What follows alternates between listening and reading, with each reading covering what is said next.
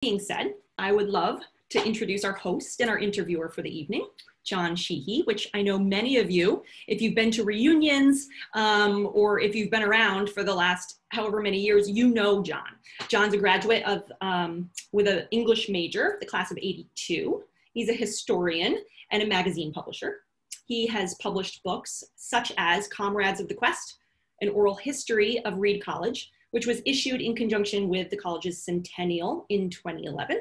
He's conducted countless oral histories over the years that can be found in the Reed archives. He's also been a stellar volunteer who's served on Reed's alumni board. He's been the president before, and he's also been a part of the alumni fundraising for Reed committee. He's produced 3 themed alumni reunions on calligraphy and creative writing and the humanities. He's served as an advisor to the Reed magazine, and he's a recipient of our Babson Volunteer Society Award. He and his wife, Lori, live in California, where I know it's very smoky, and I'm thankful that you're able to be here, and is a 4th generation native. So John, thank you so much for being here and volunteering to interview Sam Fromartz tonight, and I leave it to you. Thank you. And you're muted. Oh, I'm gonna make sure that you can unmute yourself. There you go. Great, thank you, Olga. That's more intel on me than I thought Reed knew. Well, welcome everyone to Reed Remote Talks this evening. COVID-19 has certainly upended all aspects of life as we know it, including the food chain that all of us depend upon. And tonight we're going to be talking with Sam on that very subject. Sam is the editor-in-chief of FERN, which is an acronym for the Food and Environment Reporting Network. It's a nonprofit organization based in Washington, D.C., where Sam also lives. And it's been at the forefront of food journalism, as it's called, for the past decade. Sam is a member of the class of 1980 at Reed. He's also a 2nd generation Reedie. I think you call those people orgies, is that right, I think? His mother graduated back in 1951. And he received his master's from the University of Chicago and then worked for years as a journalist for Reuters before going out as a freelance business journalist for a number of prominent publications. In 2011, he co-founded FERN, which focuses on high-impact investigative and explanatory journalism in the fields of food, agriculture, and environmental health. Now, FERN operates on what is called a studio model, and I think Sam will tell us a little bit what that is. But basically, they partner with a number of media outlets, including the Washington Post, the New Yorker, the Atlantic, NPR, ABC, and Mother Jones, among many others. Their investigative reporting has won numerous awards, including 3 James Beard Awards, the Oscars, as they're known, of food media, named, of course, for Reed's 2nd most famous dropout, James Beard, class of '24. In the last 2 years, FERN has evolved into what Sam calls accountability journalism, which has played a big role in what we'll be talking about this evening in terms of their coverage of COVID-19 and its impact on the food chain, in particular at meat packing plants, food processing facilities, and farms. And so with that, welcome, Sam. Well, it's great to be here, and thank you, John, for that intro. Certainly. Well, why don't we start, tell us a little bit about what food journalism entails. Certainly it's not about recipes or dining out, and perhaps how you got into the field as a business journalist, and then help me with this term accountability journalism, if you would. Yeah, so I think most people would, a decade ago would think of food journalism as chef profiles and recipes, reviews of restaurants, that kind of thing. And I think really starting with Eric Schlosser's Fast Food Nation and Michael Pollan's Omnivore's Dilemma, food writing really started to shift as journalists began looking into how food was produced and what the implications of that are. And, when you think about a food story, when I think about a food story, I mean, it could encompass anything from, science journalism to cultural affairs, to race issues, to labor issues, really the whole gamut of, um, of society and the way it impacts how food is produced and what we eat. So it's really a pretty, we talk about ourselves as food, agriculture, and environmental health. And when you unpack that, it could really, it encompasses, everything from climate change stories to labor stories to stories about oceans and biodiversity. So it's really a wide palette in it, which is great. It's kind of like the typical Reed thing, right? You just do what interests you. And so help me understand investigative journalism. I think we all know. How do you define accountability journalism as different from investigative journalism? Well, I think investigative journalism is really anytime you sort of dig into a topic, with meat, and you really go deep into it. It's the difference between writing a 4,000 word story versus an 800-word story that's typically in your newspapers, which can really only touch on various issues. Obviously news is really valuable, but at times it leaves a lot of questions to be answered. I think, as a subset of investigative journalism, accountability journalism really is about holding institutions and people accountable. I mean, we're seeing that, obviously a lot now with what's going on politically, but it's really in just about, every sphere of business industry, especially, and from my point of view, industries that have an environmental impact. So, it's about, are companies living up to what they say they're doing? Are they hiding what they're actually doing? And how do you get to that information to essentially hold these institutions accountable? So, I think investigative journalism has always had that strand to it. I mean, going back, a century or more.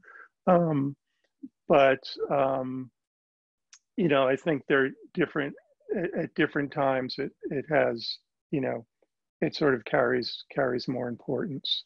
And I think we're in one of those moments, not only politically, but also with regards just in the past year with COVID. In our particular area, we've seen it a lot where what companies are doing don't really match what they're saying. And, we've found many instances of that we try and point out and bring these issues to light and hopefully help correct them. Well, I'm thinking, as I'm reading pieces from FERN and whatnot, I'm recalling the tradition of the muckrakers from the turn of the 20th century.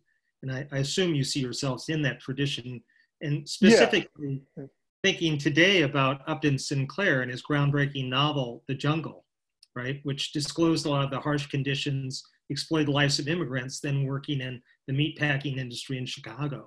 And his accountability journalism at the time, his muckraking, led, of course, to reforms like the Meat Inspection Act. Do you see yourselves in those footsteps? I mean, does accountability journalism have an expectation that reforms will come out of this type of reporting?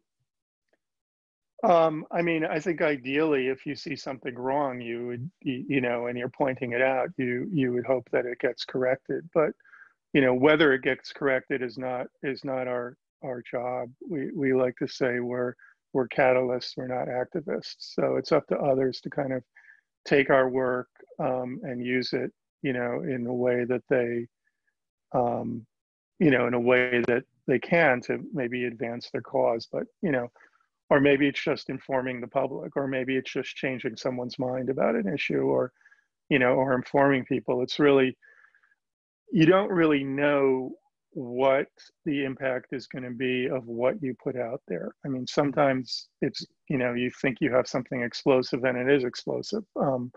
Other times you think you have something that is explosive and it just drops dead.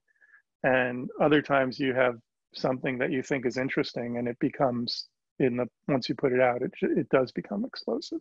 So Right. it's really, it's not always predictable, what the impact is going to be. I'm thinking back to Upton Sinclair. I mean, obviously he was an activist. He wanted to spark a socialist revolution. And I remember a famous comment he made after the public reaction to his book, which was, "I aimed at the public's heart, and by accident, I hit it in the stomach." Right. And this is some of his disappointment that even though he sponsored, or he was a catalyst about the Meat Inspection Act and the reforms, he found that readers were more interested in their own personal health related to the food chain rather than a massive reform effort necessarily that would obviously take on the capitalist system. Do you have a sense of who your readers are at FERN? Are they more people of the stomach, or are they people of the heart and mind? Well, this kind of gets into our model because we really go after many different audiences. So, as opposed to a publication that is building its own audience, what we do is we develop content in kind of as you said, in a studio model.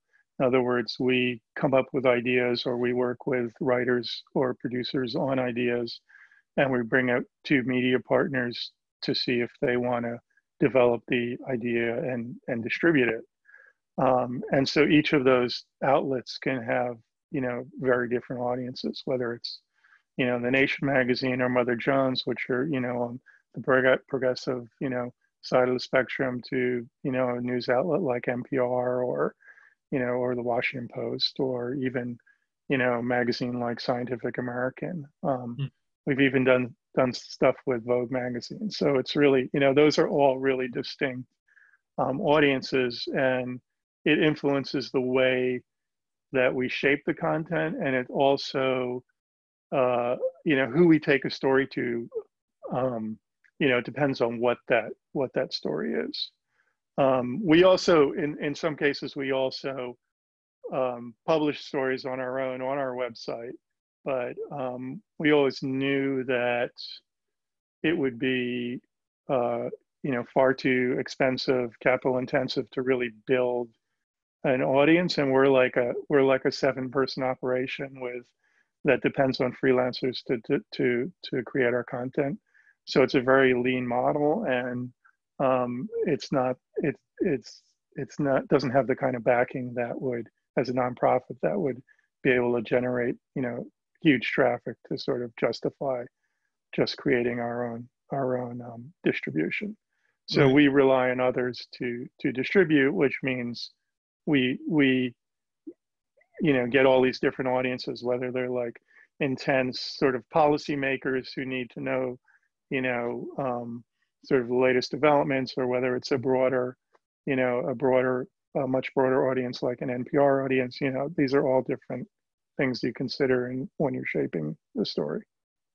Right. Well, I want to dive into some of these stories that you've exposed, especially this year. But before we do that, I want to ask a little bit about where the inspiration for starting FERN came from. And just listening to you talk about working with all these different media outlets, I would imagine your experience as a freelance journalist probably played into that, because you know what each one of these outlets are looking for and what their audiences are like. So where was the seed planted, so to speak, for FERN? Yeah, well, as you mentioned, I was a business journalist primarily in the 80s and 90s, and but I got interested in food just because I don't know, that was kind of what was it was my interest, and it was also growing as kind of a I think as a topic sort of culturally, and I sort of merged those interests in my first book, which I'll put up, which was Organic Inc., which looked at sort of the evolution of that industry from a kind of idealistic idea really rooted in the 20s and 30s and growing into the industry it's become. And, and the tensions within that. The big organic industry, essentially, as they call it. Yeah, the big organic and sort of the tensions which really go back to its founding between sort of the idealists who are really trying to create a more holistic and pure vision of farming and food, and those who were really, saw that as a business opportunity. And it sort of took both to create what organic is today. And they were in tension from the beginning, and they're still in tension today. 15 years after I wrote that book, and including some of the same people. So, so that really launched me into the food area. Again, one step removed from my business background, and I think it also sort of,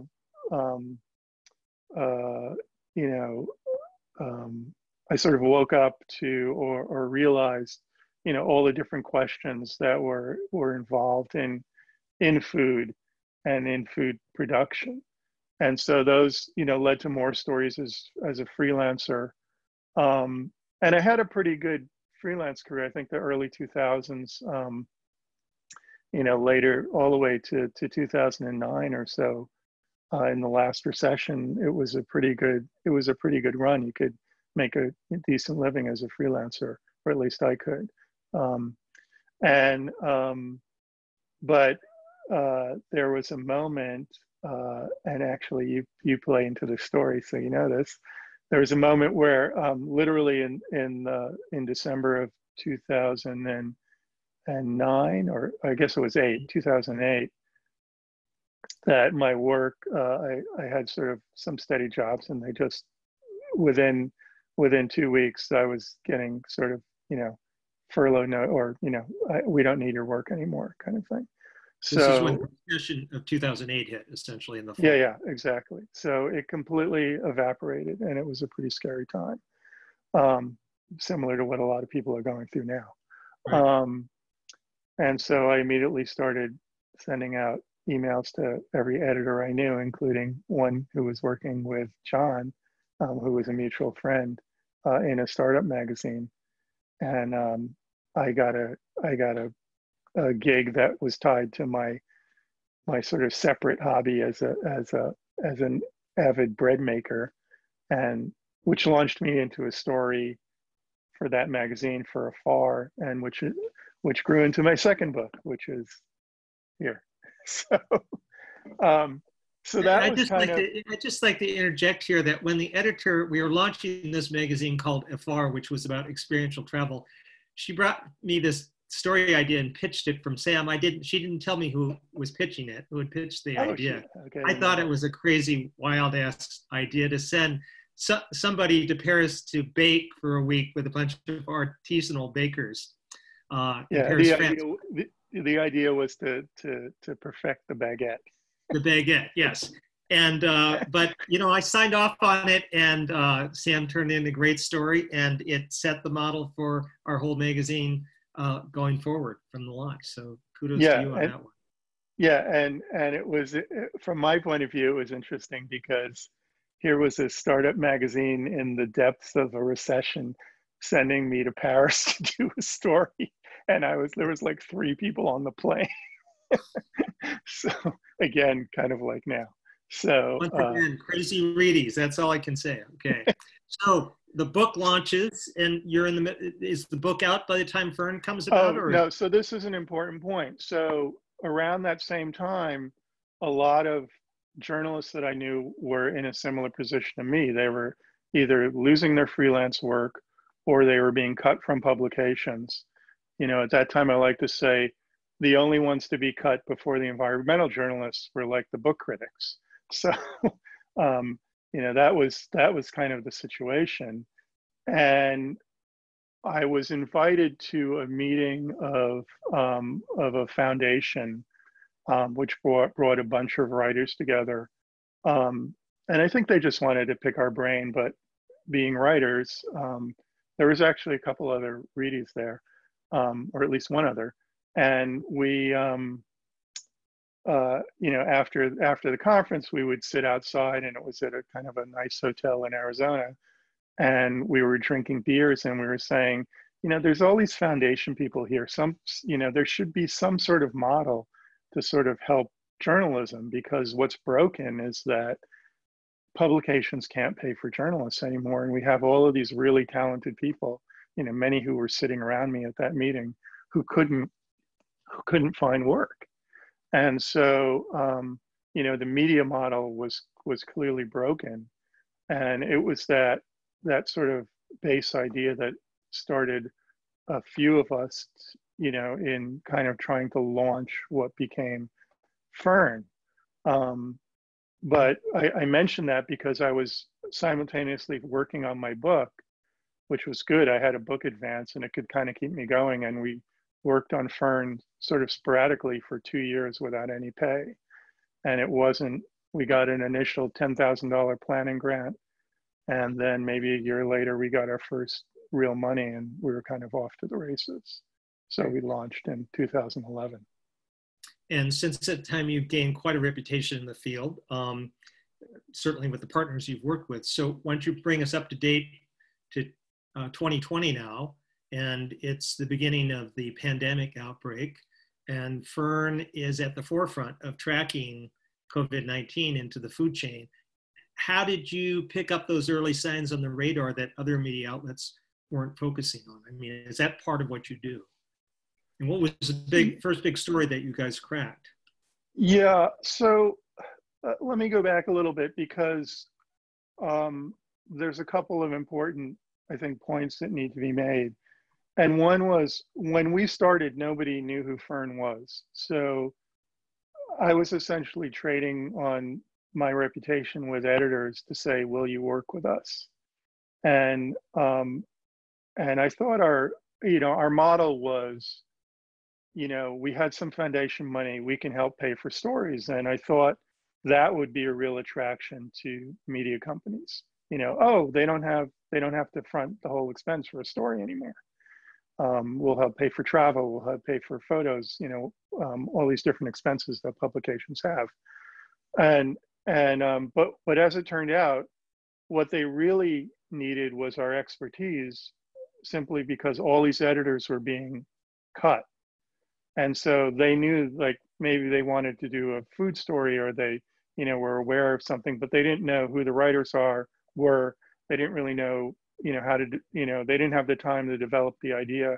And essentially they could outsource that to us for free. So it was, our expertise became our, what was really valued. So, we built this reputation. It took many years. We had some, early good partners, and it wasn't until really, say, the past, I'd say 3 or 4 years, that people would start coming to us and saying, can you work with us? So that was like a big switch. So we knew people were looking at us. At the same time, we have this daily, what I call a daily policy subscription site. And it basically goes to policymakers, people at NGOs, researchers, who sort of need to know the latest thing.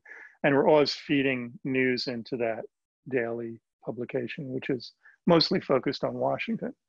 So to get back to your question, we began to notice in either trade or small publications that there were cases of COVID at meatpacking plants. And this was probably in late February, early March that we first noticed it. And so we had a meeting, and I said, well, why don't we track these and like do a spreadsheet? And maybe we can figure out some way to map it.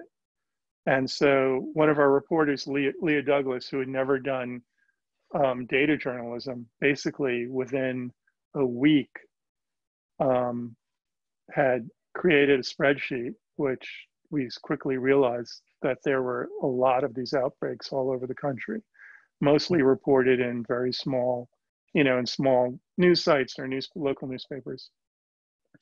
And within another week, she had an initial map where she started mapping these outbreaks.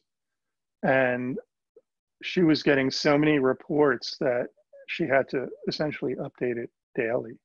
And these were reports of either number of cases reported associated with a meatpacking plant, and soon thereafter deaths that were reported. And so, so we have also in that newsletter and on our social media feeds, a lot of media follows us. So media were immediately aware of what we were doing, and nobody else. There was one other organization that was doing it, but not really to the depth that we were. Started citing us, and that sort of took on a life of its own. And you always want, again, a Reed value. You just want people who like teach themselves, and Leah was one of these people who just essentially within a month taught herself data journalism. I mean, we sent her to like a data journalism workshops, etc. But she did a number of these maps and different, which I'll show in a minute, of the impact of COVID. At the same time, our core competency has always been like doing these in-depth investigative stories, and we had a reporter who was in Colorado, and there was a big outbreak in the Greeley plant, which is, I think it's about 90 minutes north of Denver, and it's owned by JBS, which is the largest, or one of the largest, or the largest meat packer in the world, global. And a local newspaper in Greeley had reported on somebody coming down with COVID, and immediately there was reports of lack of PPE for workers, et cetera. And so this reporter, Esther Honig, she teamed up with another reporter of ours, Ted Chenoweth, who was based in Nebraska, and they started reporting out on the meatpacking plants, talking to the workers themselves. Mm-hmm. And so we got a level of detail, although there were reports by then in the national media that there were these outbreaks. This was kind of the first in-depth story that really got inside the plant itself and got the workers' stories. And I mean, just horrendous things like there was no soap at the hand washing stations. There was no masks initially. People were being, told to come to work, even if they were exposed. If they weren't coming to work, it was unclear whether they would get paid. I mean, a lot of these things have since been corrected by the companies to a degree, but in those first couple of months, it was pretty bad, and there were deaths. And I'll share. Can I share the screen now and just show? Sam, so yeah. I know you've brought some slides of some of the stories you've covered. We got about 10 minutes to go through those. One thing that struck me in your pieces is, COVID aside, your reporting is showing some of the exploitative working conditions and the insufficient safety conditions, regardless of a pandemic or not. Reminds me a lot of Sinclair. You're really you're getting a window into this at this point. And similar to Sinclair, I mean, you mentioned, you talked about this immigrant workforce of, what was it, Irish and Italians. And I mean, for the most part now, and I don't know how aware people are of this, but meatpacking plants are essentially filled with an immigrant labor force. About a quarter are undocumented, so have very little recourse to complaint. No unions in a lot of these places either, right? Yeah, some are unionized, but not all of them. And then the other element, the most recent wave is refugees. So you get, in the middle of Kansas and Nebraska, you have communities of Somalis and communities, of Southeast Asian immigrants, people who, it's always the most recent wave who is being brought to work into these plants, because the work is, I mean, even before COVID, the worker injury rate, it's one of the most dangerous industries. So, the work is hard. You're working in a cold environment. So it's a really tough job, and prone to exploitive conditions. And I think one thing that came out in the reporting too was we were getting a really different story from the workers than what the companies were saying. And I think what happened is the companies realized that things were so bad that essentially they stopped reporting cases. And in some cases, the states, like Kansas governor, stopped reporting cases in meatpacking plants because they didn't want these numbers out there.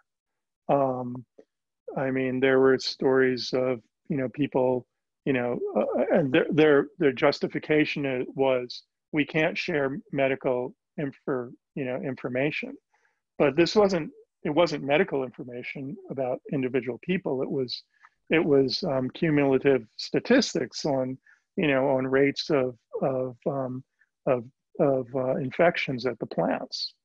And once they stopped talking about that, it was very difficult for the workers, because then they didn't know how bad it was, or they had to, or they relied on rumors, or it became a very dicey situation.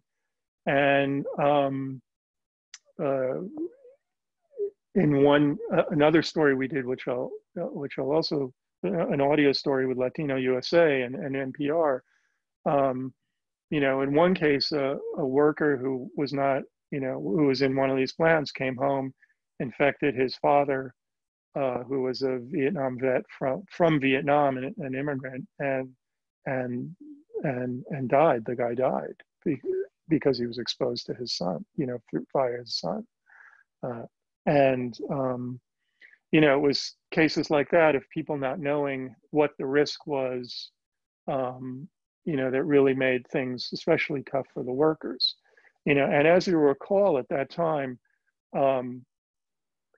there were statements such as, if we don't keep producing meat, people are going to be in the streets. I mean, these are, this is what the governor of Kansas said. And then Trump at that moment, issued this executive order, which had the effect of keeping the plants operating and declaring, those workers essential.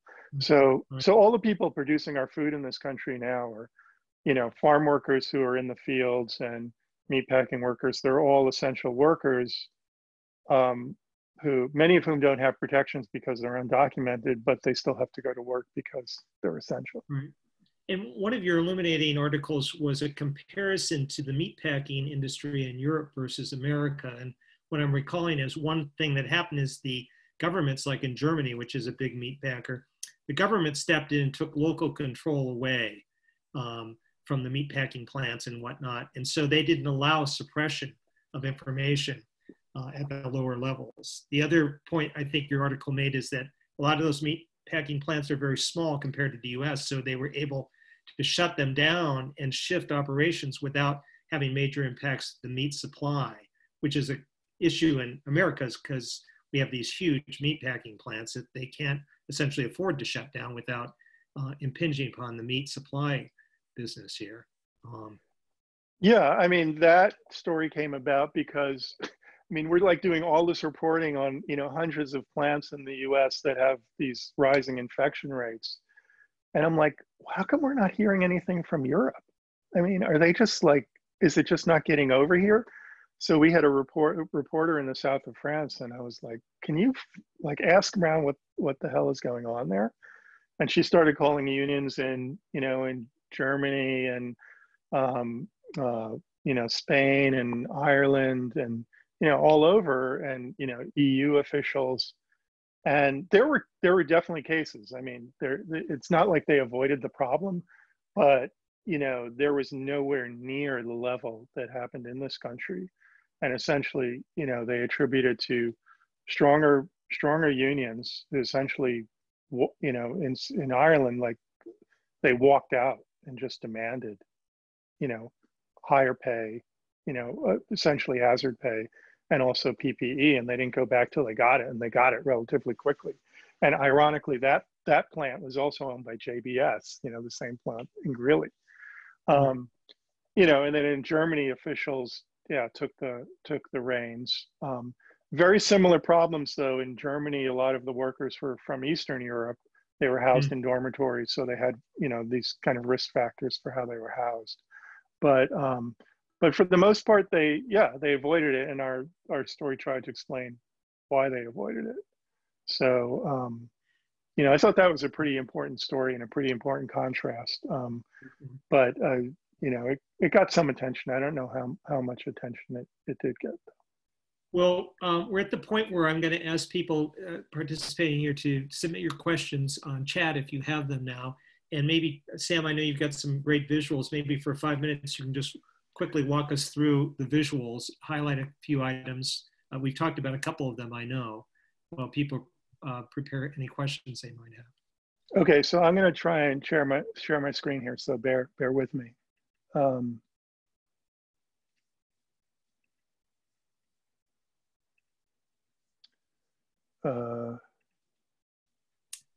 So this is the story about Greeley, and this was the funeral of the first worker who died there, and it was quite moving. It was a quite moving picture, and which we got from AP, and the story featured in part the story of this worker's family, pictured here, as well as other workers and what they were facing. And this was, as I said, our first really big in-depth story on this topic, which we produced in partnership with Mother Jones. And that quote, "The workers are being sacrificed," is which was the headline, was from one of the people associated with the plants.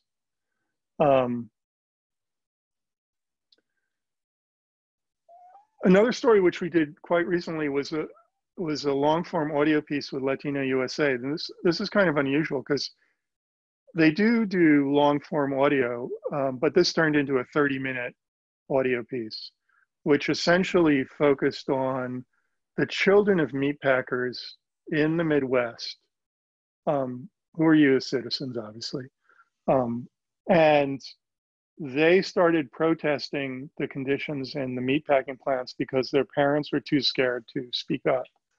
And so at first, a lot of the parents were discouraging their kids to do this, but they started a pretty, in these meatpacking towns, they started these sort of caravans of protests by cars, and all made up of kids in their late teens, 20s, and their supporters. And that was also quite a moving story because it happened completely spontaneously, as a lot of these movements do, and kind of took on a life of its own. Whoops, hang on, how do I go back? Sorry. So this is a map, and this is being, until really the past week, it's been updated daily. And the red bubbles are essentially meatpacking plants with infections, and the bubble shows the relative size of the infection. And if you go to our website and look at this story, Mapping COVID-19 in the Food System, you can click on each you can zoom in, on every state. You can also click on each circle and find the details about each plant. One thing that was sort of curious, we're now up to 56,000 positive cases, which is certainly an undercount because companies and states and counties are not fully reporting. And 241 deaths. So this is of like late September. When we did the Greeley story, when that came out in May, so like 3 months ago, three plus months ago, there were 20 deaths. So the deaths have gone up tenfold in that time. You'll notice too, there's like nothing in Florida, or very little. And actually Florida has been a hotspot. And we did a story on, there's a huge produce production in Immokalee, Florida, called the tomato capital of the country. And there were no, we called the county there and they had no reports of any cases. And when we were talking to worker advocates, there were many cases, they weren't being tracked by anyone. So that kind of tells you what's going on here. We did a really interesting data analysis. Again, Leah partnered with another outfit, a rural news outlet called the Daily Yonder. And they correlated cases with rates in counties. And what you see here, just looking at, say, the non-metro area or rural county, is that when you have a meatpacking plant with COVID cases, they had, on average, infection rates of more than 1,000 per 100,000 versus 209 in counties that did not have meatpacking plants with cases. And so there was a five-fold increase, five-fold difference in these rural counties and small metro areas as well.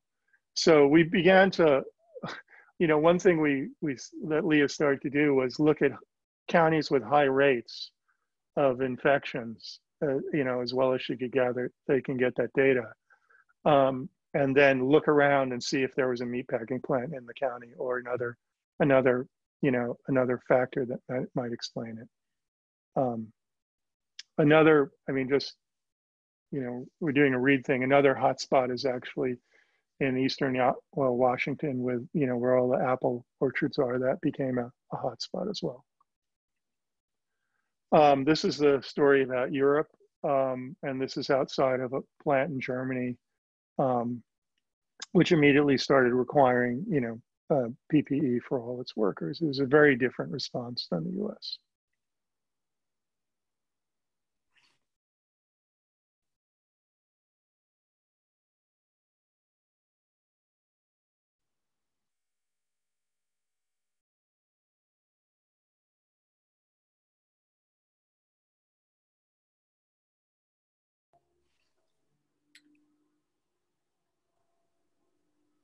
Sam, it sounds like we can't hear you anymore. Yeah.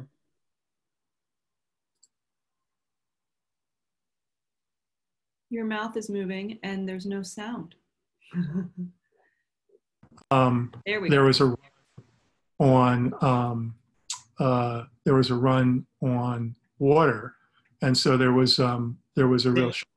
Sam, excuse me, we lost your audio for about a minute. Can you just go back to start with this particular photos about? We didn't hear the intro. Okay, can you hear me now? Yes. Okay, so so this was a case of some towns in California which their water supply is polluted by nitrates, which stems from agricultural pollution, essentially fertilizer seeping into the water supply and making it undrinkable. So people have to buy water, or the state trucks in the water for these communities, in many cases, poor communities. And when there was a run on food, and during the early days of COVID, there was also a run on water. And so people were scrambling just to buy water in these communities. And now I sort of want to just talk about different things that we do at FERN. This was a climate change story, and also that dealt with the Pebble Mine in Alaska, which was at that point really threatening the biggest wild salmon fishery in the world in Bristol Bay. And just recently, actually a couple of days ago, the Trump administration announced that they would not be permitting that mine because Trump's son made a big campaign about how he likes to fish up there. And as well as Tucker Carlson had a big campaign too. So after years of pushing for development of this mine, once Carlson did this segment and Trump's son weighed in, they nixed the project. Kind of shows how things happen. Sam, I'm wondering if we could stop here because we have a couple questions that are related to climate change while we're on this topic here. I don't know if you have another slide after this one or. Yeah, I just have one more. I think one more. Okay. Two more. This was another story, again, in part related to climate change. So these huge dust storms from arid conditions in Texas, where there are these huge feedlots that hold 50,000 plus animals, and you get these massive dust storms, which are essentially fecal dust storms that the local communities are worried about. It's another kind of accountability, sort of a local journalism accountability story. And then finally, we also do food security stories. This one was about college students who couldn't afford food and couldn't afford housing, and how there's different programs to give kids essentially food scholarships. I know Reed actually had a plea at this spring for help for some of its students as well in this regard. So I'll stop there. Great. Well, I think we have two related questions to pose to you, both about climate change on this topic. The first one from Joe Cloud. How are you looking at reporting at the intersection of agriculture and climate change? I see a lot of activism pushing veganism as a solution for climate change. What is FERN's reporting turning up in terms of ideas for changes in the food system and climate issues? And a related question from Hillary Barber, just throw this in. Seems like COVID-19 has exposed and are forced to the surface the vulnerability of the global food system that observers have been warning about for some time. Do you feel that people are paying more attention now? Have you noticed an uptick in readership story traction on those topics? Well, I'll deal with the second question first. We've definitely seen an uptick. I mean, our web traffic has been up nearly 100%. And again, we're not a site that sort of promotes our website. That's not how we get our readership. So these stories definitely are resonating, and especially our mapping work has been used by a lot of different news outlets, and it's been on the front page of the New York Times. It's been in every major network and in multiple places overseas as well. So I think these issues are resonating. Having written about food for as long as I have, I kind of, thinking about what John was saying about Sinclair, that the way to people, is through their stomachs. And I think there is sort of an element of like, how does it affect me? In part that was, I think, came up in COVID in terms of, the supply chain, could I get stuff? And I think there is more awareness, especially among younger people, about these issues. Whether it's going to change, I would hope so. Segueing to Joe's question, I mean, the agriculture system, agriculture is a huge part of the climate change problem. I mean, it accounts for, agriculture as a whole accounts for about a quarter of global greenhouse gas emissions. And if you factor in clearing of forests to expand production of crops and livestock, the total is estimated to be around a third.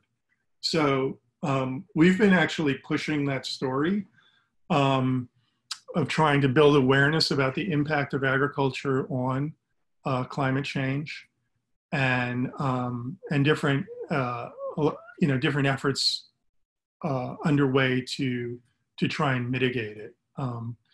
There's things known as carbon farming, where you're trying to build carbon in the soil, and it's quite hot in sort of sustainability circles, but there we did a story that sort of questioned a lot of the science behind it and how solid it was. And as for meat, I mean, I think it's indisputable that meat is a contributor to greenhouse gas emissions and livestock production. And there may be ways to produce meat that mitigate those effects. And I've seen some studies to that effect. But when you talk about the overall meat system, which is essentially the industrial meat system, it is a greenhouse gas emitter, and I don't think there's any way around that. As for veganism, I mean, it's interesting. We get labeled by we've gotten pushback from the meat industry, and they call us anti-animal activists. That's how they try and frame our reporting. And they do that instead of responding to the particular criticisms that we bring up.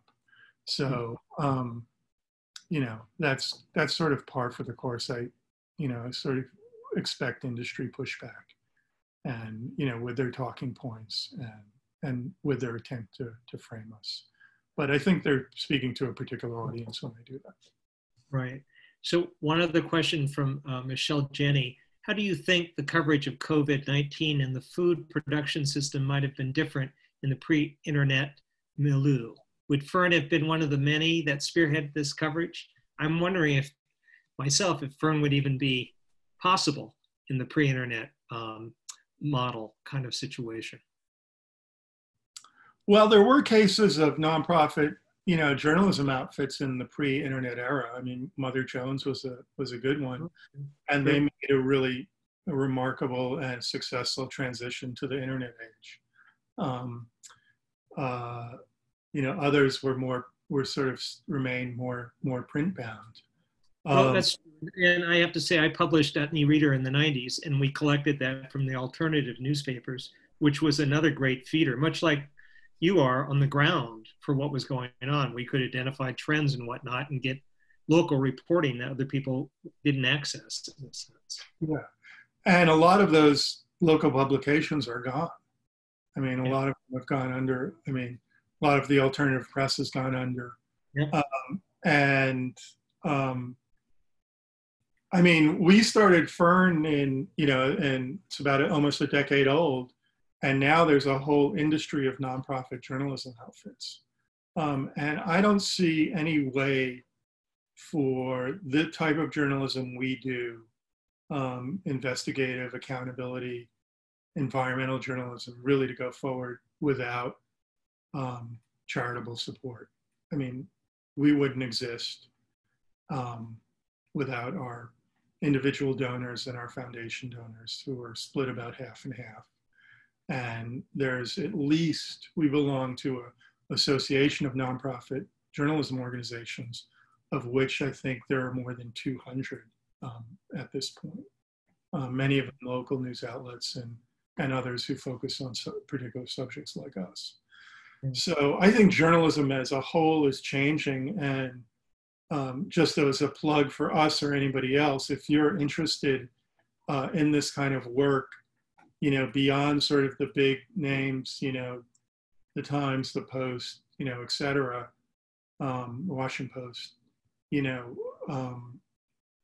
it's really outfits like ours and many others that are doing this sort of investigative work that is being echoed by much larger media organizations. So we're really a key part of that ecosystem, I think. Two really quick questions to close here. One, what keeps you motivated in this work, especially in these trying times? It's great to be on a big story.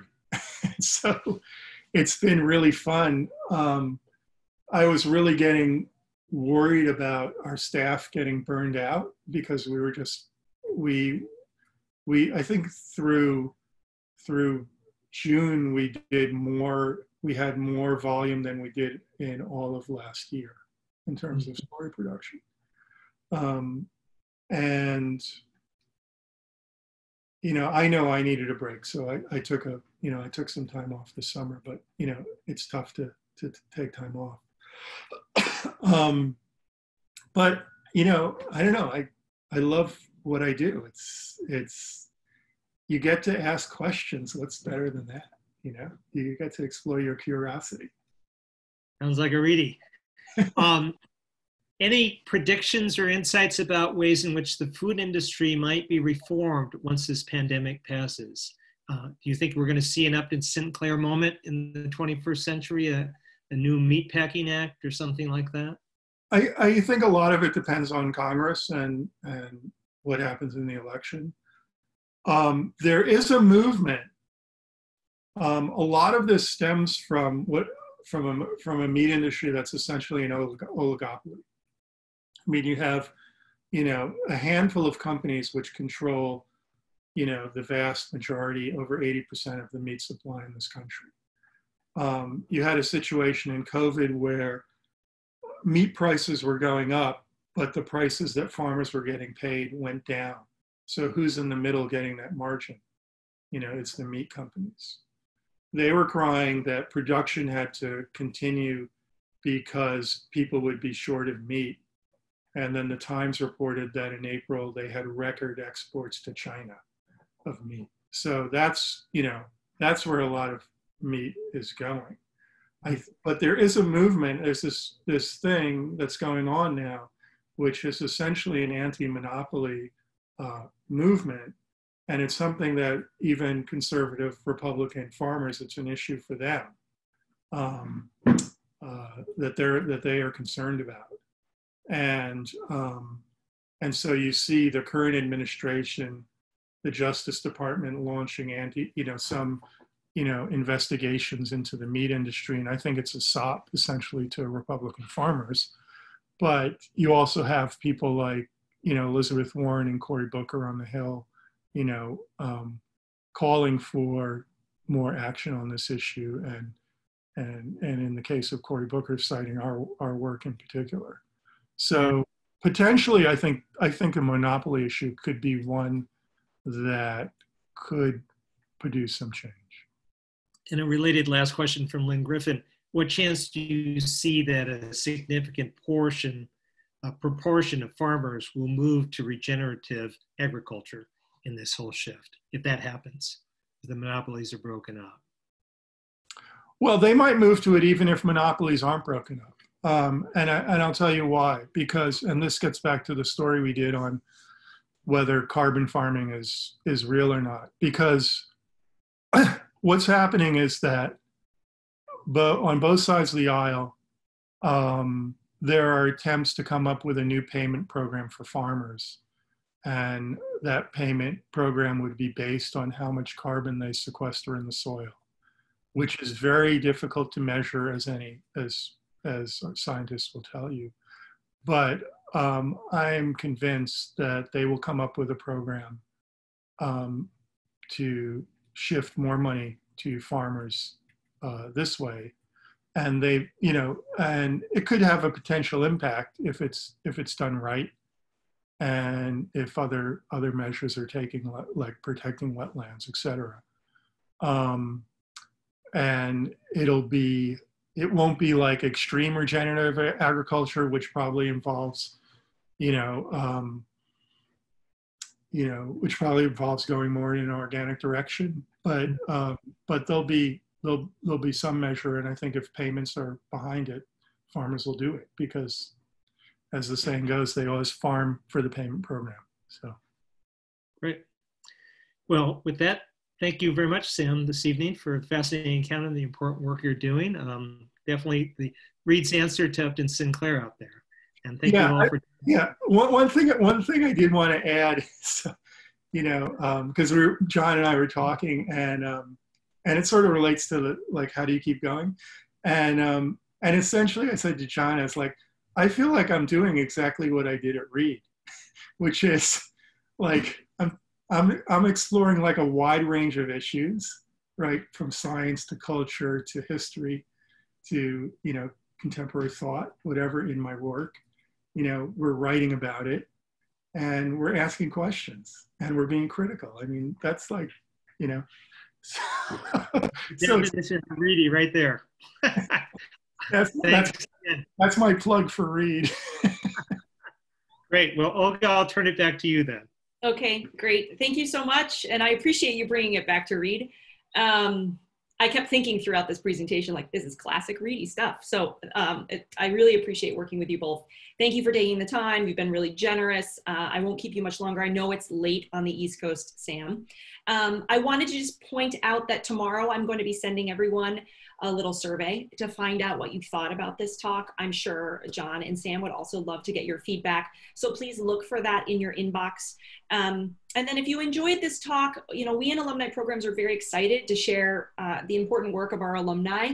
And I invite you to join us for upcoming talks. The next one we're doing is on September 17th, and we're going to be welcoming Acacia Parks. She's the class of '03, and she's going to be talking about how we leverage technology, i.e. your smartphone, to deliver mental health therapy to the masses.